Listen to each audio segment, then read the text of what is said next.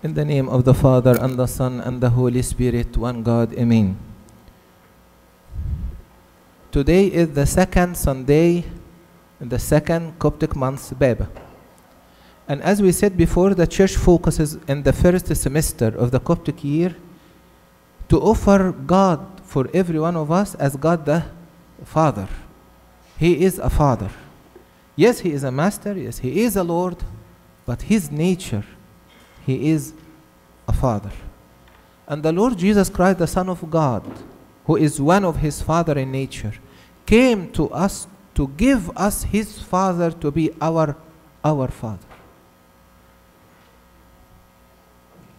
And the Church in the first semester, while speaking about God the Father and His mercy and His love and His compassion and His caring about every one of us, the Church focused in this month how God the Father sent His Son, Lord Jesus Christ, to give His Church victory over 4 enemies.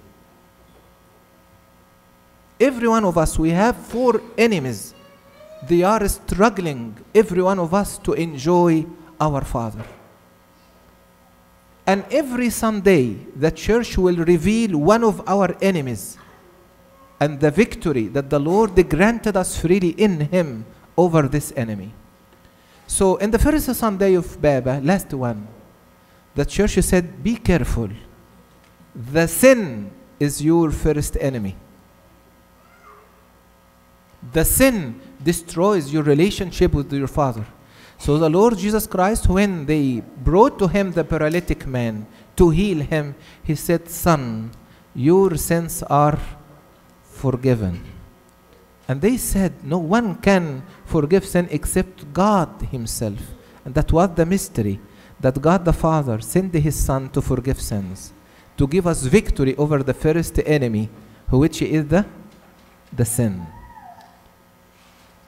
The third week, the next week, the Church will reveal another enemy for us, which is Satan himself, the devil. So they will bring to the Lord Jesus Christ a mute, blind, demon-possessed man. He lost his mind. He lost his life. And the Lord Jesus Christ cast the demon out. So this is the second enemy, Satan himself. And we have victory. I gave you authority to tread on serpents, on scorpions, upon all the power of the enemy. So the first enemy is the sin. And we have power to overcome the sin. He forgave our sins in His blood. The second enemy is Satan himself. And He gave us authority. He trampled Satan under our feet by His cross and by His resurrection. The third enemy, or the last one, is death. So the last week in this month, the Lord will go to Nain and touch the coffin of the son of the widow of Nain and say, Son, arise. And He will trample death through His touch. So the first week, our enemy is the sin, and the Lord gave us forgiven of sins. The third week, our enemy is Satan himself, and the Lord gave us victory over the Satan. Last week, death is the last enemy to be trampled by the Lord, and through His death, He overcome death. What about this week? This week, the Lord gave us and reveal us the enemy is to lose the goal of your life, to live a normal life, to wake up early morning, to go your work, then return back depressed, disappointed, and to go through this circle from day to day, to be pressed by the circumstances of the life, to live tasteless life. The problems of our life. Sometimes we think and we pray to live an easy life. And believe me, that is not the Christian life. It does not mean that the Lord wants us to suffer. No, He wants to give us rest. But the key to have rest is to suffer. So let us see what St. Paul said today in his teaching to the Corinthians. He said, "For we do not preach ourselves, but Christ Jesus the Lord." The goal of the church is not to connect you with a priest. The goal of the church is not to connect you with an activity. The role of the church is not to connect you with the social media or the social community. The church is to preach Jesus Christ as Lord. He is the one who can give you victory over your problems. He said, "For it is the God who commanded light to shine out of darkness." God commanded light to shine up from darkness. So the message today, if you are living in darkness, if you are experiencing failure, if you are depressed, if you are failed, if you are disappointed, thanks to God. This is the first step to success. This is the first step to go up. God, who commanded light to shine out of darkness, commanded light to shine out of darkness. So let us go to the gospel today. But before going to the gospel, let us see the psalm. "Shout unto God all the earth. Sing praises to him, his name. Give glory to his praise. Let all the earth worship you." That is the prayer of David 1,000 years before Christ. And that is the dream of the Lord Jesus Christ, that all the earth can know him and come back enjoying his Father. So what is our rule? Do you have a mission to invite all the earth, the whole world, to enjoy their Father? St. Peter spent a very, very, very hard night. Let us go to the gospel. As the multitude pressed out him to hear the word of God, he stood by the lake of Gennesaret and saw two boats standing by the lake. The fishermen had gone from them and were washing their nets. And the Lord noticed that Peter and his friends, they were so sorry. They were so sad. They were depressed as orphans. Unfortunately, my brethren, till now, many, they live their lives as orphans, as if they have no father. The Lord Jesus Christ say, "I will not you be to be orphans. I will send the Comforter, the Holy Spirit, to comfort you and to attract you to my Father, to know that you are not alone." The Lord noticed that Peter, he was so sad. He was so depressed.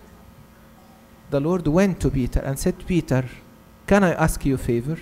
He said, "Yes, Master," because they were friends before. And Peter heard many sermons to the Lord before, as the gospel teaches us. They came out of the journey, they caught nothing, they were washing their nets.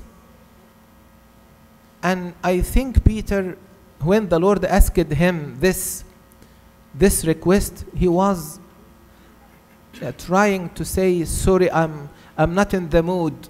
I'm not willing to do it right now." But because of his love to the Lord, he accepted. The Lord said, "Can you accept me to enter to your boat and to teach the multitude?" He said, "Yes, Lord, welcome." The Lord entered to his boat and he said, "Can I ask you a favor?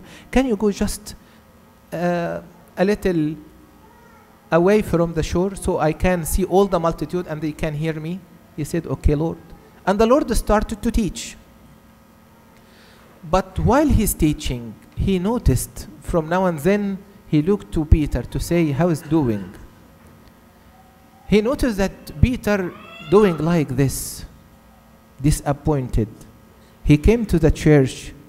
He is hearing the sermon, but his mind is away in his problems, in his failure, in his depression. The Lord noticed that. And because he is so kind, he did not want Peter to be in this situation more and more. After he finished, he gave Peter special care, special attention. And he said to him, Peter, he sat down and told the multitude from the boat. Now when he stopped speaking, he said to Simon, and be careful, the Holy Spirit, it shows here the word Simon. He did not say Peter. He said to Simon, why? Why he chose Simon, not Peter in this verse? Because Simon, it is a Hebrew word, means to hear. Sim'an means to yasma in Arabic. I want to change your life. My pleasure is to change your darkness to light, to change your sorrow to happiness. But do you will hear me? Do you will obey me? So 4 steps to live this change. Number 1, to hear the voice of the Lord. Simon, launch out into the deep and let down your nets for a catch. Simon had a plan for a depressed day like this. I will go back home and I will return back to catch maybe by night. But the Lord asked him to change his day, to change his plan, to change his scenario, to change his vision. That's what the Lord is asking us to do right now, today. Every day, I have a plan. I have to wake up at that time. I will go to my work. I have a busy schedule. I will return in this time. I will do this. But the Lord say, I want to change your life. Can you change your day? Can you change your schedule? Can you start your day with having time with me? Can you go deep? The Lord asked him to change his mind, to change his plan. Number 1, to hear. Number 2, to obey. Simon obeyed the Lord. He changed his plan. And I'm asking myself and all of you, from today, try to change your day. Just put the Lord in the front of the day, the first place. He said to him, Master, we have toiled all night and caught nothing. Nevertheless, at your word, I will let down the net.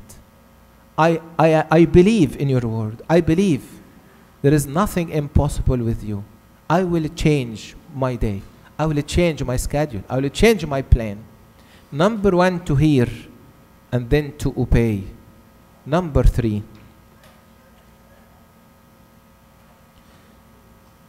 And when they had done this, they caught a great number of fish, and their net was breaking. So they signaled to their partners in other boat to come and help them. When Simon Peter saw it, he fell down at Jesus' knees, saying, Depart from me, Lord, I am a sinful man. Number 3, to diagnose your problem. Simon diagnosed himself as he has some problems in his work. No, that is not your problem. You are not suffering from your work. You are not suffering because of your family. You are not suffering because of your burden. Diagnose your problem. What is my problem? I thought I caught nothing. That is my problem. I will return back to my house with nothing. That is not your problem. So what is my problem? You are sinful man. You need to repent. The problem is not outside you. The problem is in you. You need to remove your glasses. You need to have the eyes of Jesus Christ. Sorry, I need my glasses again. You need the eyes of Jesus Christ, so you can see everything good, everything blessed, everything great. Everyone saw Zacchaeus and they commended him. And the Lord saw Zacchaeus and say, good job, Zacchaeus. I'm so proud of you. The sinner woman, everyone saw her and they said, we have to stone her. But the Lord, when he saw her, he has different vision. He has different eye. He say, daughter, your sins are forgiven. Go in peace. You need to have the eyes of Jesus Christ. You need to have the heart of Jesus Christ. You have to ask for this. Number 3, you have to diagnose that your problem is not outside, that is something in me. Number 4, and the last point. He and all who were with him were astonished at the catch of fish they had taken, and so also were James and John, sons of Zebedee. Jesus said to Simon, do not be afraid, Simon. From now on you will catch men. The Lord ordained him as a high priest. The Lord corrected his way for him. The Lord opened his eyes to know what is his goal. You are not happy because you lost your call. How is this? I'm doing great in my job. I'm doing great in my family. I'm doing great. No, you are not here just to work and to go back home and then to work from day to day the same. That is not your call. You are not here to be fisher of fish. From now on, you will be fisher of men. Number 4, know your call. I will give you a wife. I will give you children to catch them for me. I will send you in your work not to have a salary. Yes, it is good to have a good salary. But I will send you to work to be fisher of men, to catch them for me. I will send you from a state to a state, from country to a country, from street to a street, to be a fisher of men. Like Philip, the preacher that we celebrate his day today. That is the call.